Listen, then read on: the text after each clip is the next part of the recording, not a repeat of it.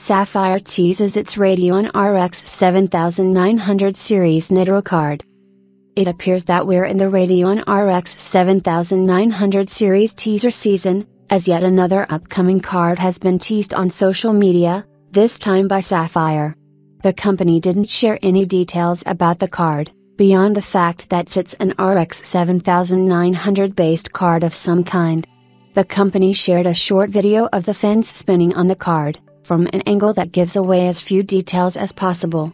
Beyond being able to tell that the card has triple fan cooling solution in a silver colored shroud, the only thing visible appears to be two RGB LED strips that runs along the length of the card.